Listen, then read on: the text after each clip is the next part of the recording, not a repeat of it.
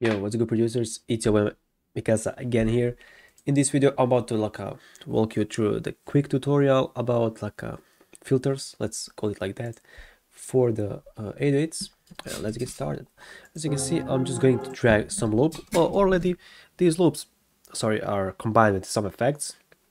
But I'm about to show you how you can also make some dope loops. And if you don't have any effects, you can use some EQ tips and tricks that you can make some fire dope loops.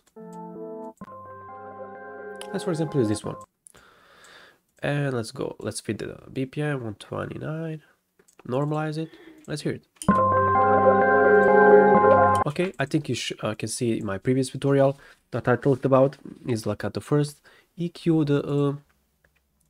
the melody, see what's wrong, if there's too much frequencies, let's cut it. You can see the big peak here, so I'm about to do this.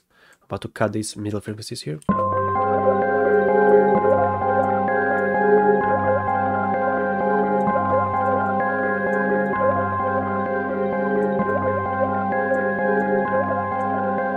So as you can see, I'm just cutting the frequencies that I think are bad. You can see it visually here, and you can test your ears to notice by your ears that there's something wrong. Now I'm about to add additional EQ, and what I can make how you can make an underwater effect. It's very simple. All you have to do is just use this high frequency here, 0.7, and just do this. Cut all high frequencies, and then we got this.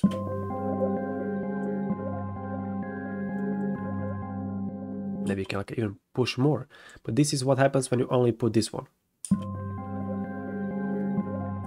And if, for example, put this knob here or something like that, simple as that. We made just one loop, underwater effect. Or if you want to make something sound old, you just did this just maybe cut the lower frequencies and the higher frequencies, and we got this.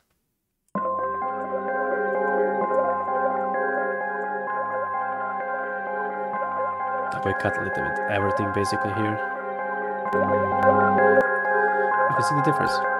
So this is also very cool, very useful trick. Also make sure you always test these presets here. For example, radio, old telephone.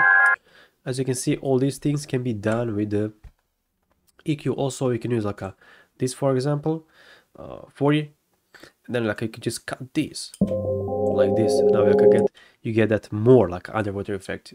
I think there's a few underwater effects for FL Studio. Why would you buy them? Because you can do everything in EQ, right? So you can do this.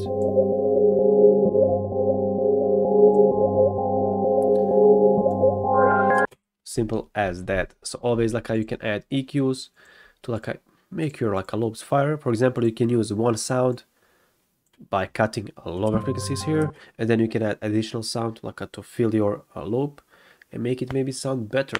That's it, guys. Thank you guys for watching, and I'm going to see you in the next video. Bye bye.